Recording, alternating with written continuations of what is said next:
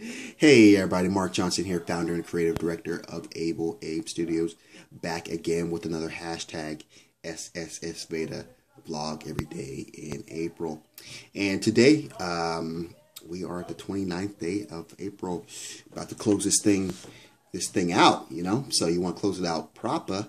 So question of the day is, how has my opinion of doing a YouTube channel or this vlogging thing change this time around doing Veda, or if it's your first time doing Veda this time around? And I would say, I'm trying to make this as short an answer as possible, not as short as possible, because I see this being a long answer for myself. But I think what I've learned this time around is that it takes a little bit more than just kind of plugging in your camera and shooting it and then uploading video to be real successful at vlogging, or being a successful YouTuber. I'm sure that's something that they tell you in the boot camps, or whatever else they may have, that you kind of got to really be kind of diligent with this. This is not something that you can just do off and on and expect to have real success, whether it's getting subscribers, getting people viewing, or actually making money doing it. I think it's something that I've realized that you got to have good content. It's great to have good content, but posting it regularly, kind of all the other social media stuff, by posting it and sharing it and getting people to kind of post and share it themselves. I think all that stuff will take care of itself. I think once you get to a point where you're posting really regularly and have content that people want to see, I think that's when you will start to see your success grow. One of the things that I've learned from Amy herself, from her channel, is to create an editorial calendar. That's been very helpful for me. These last 3 months, well, more or less February, March, I have been using a calendar to kind of, schedule out what my content's going to be, writing the post or writing the content before I actually, post it, and then, or shoot it, and, just kind of be mindful of what I'm trying to create with the channel. That's been very, very helpful, because it gives me an idea of where I'm at, and especially it also gives me a little bit of confidence boost when I'm able to mark something off, because I got it off on time and it's posted, and it's getting, it's going through the cycle. Obviously, you may not know that the first time you go through, and I don't know how my experience everyone else is out there, but my first time doing Veda, I was very unexperienced. It was just something that I wanted to try to see if I can do. I know after the 31 days or 30 days, well, it was August, so it was 31 days. I was talking like I was gonna start a channel, and I posted a few more times after that Veda, but not much else.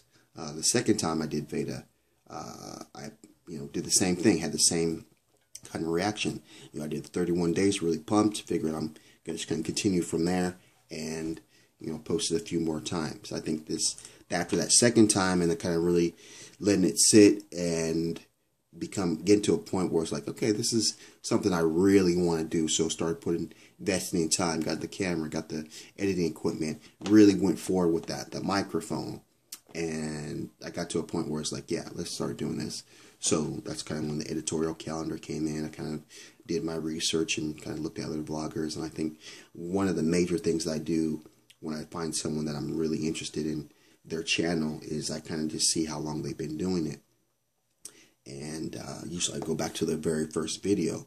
And sometimes it's like 2-3 years later, or, I have to go back, because that's when they first started. And, now they're finally getting success. So it kind of gives me an idea that, yeah, this is a long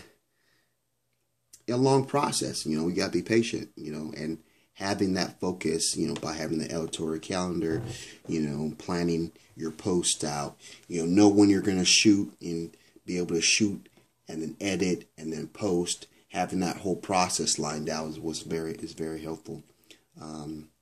So I think those are the things I've learned. And I know it's been a process. It's not necessarily something I learned this very first time in Veda. Like I said, I've done it 3 different times. And I think that's kind of what I've learned over the whole process, that it's It's just, you just got to be patient and be willing to be diligent and being persistent and consistent in what you're doing and in your efforts to get to a point where, yeah, 2-3 years down the line, you've built something that, people are, just getting to take notice of. And then you can really, expand from there. I'm sure with Amy's channel and many other people's channel that, after they got to a point where they started seeing some success, doors just started opening. They can start collaborating with other people, maybe taking trips to go places to work with other people. And so that's kind of what I'm looking for. That's what I would like to be able to have through this channel and, create with my YouTube account. So yeah, that's a long-winded answer towards the question. Hopefully I answered it to people's understandability.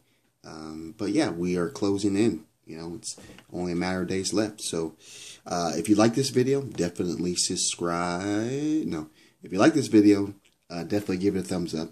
If you like what I'm doing with the channel, definitely subscribe. Because like I've said in the past, I'd like to do more with the channel, but already looking at my calendar, I know I will have stuff up once April is over and we go into May. So definitely subscribe so you don't miss any of that. And hope everyone's having a wonderful weekend. TGIF. And like we always do at this time, have a blessed day. See you on the flip side. Let's go.